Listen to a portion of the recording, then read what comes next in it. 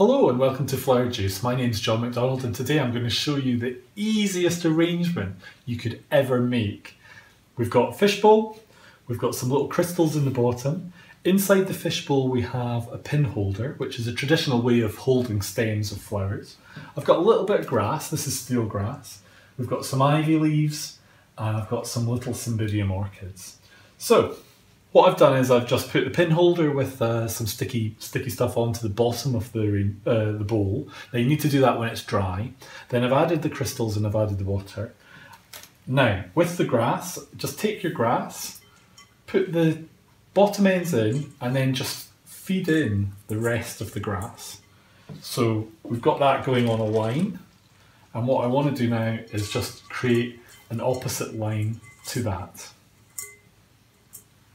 Really simple.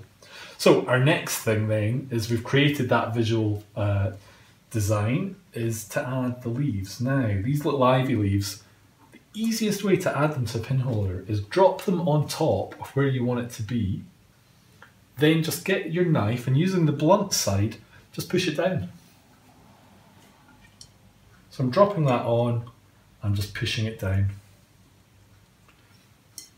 If you're using a pin holder, essentially it could damage the stems of the material you're working with. So you want to keep it nice and clean. So if you can put it between those pins, then that's even better.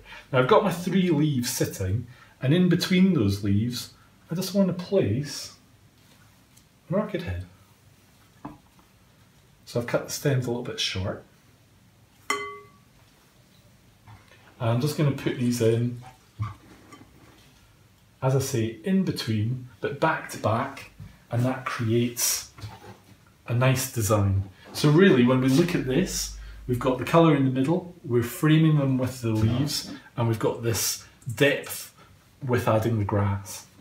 So, it really is as simple as that, but even more effective than having one would be to have 2 or to have 3.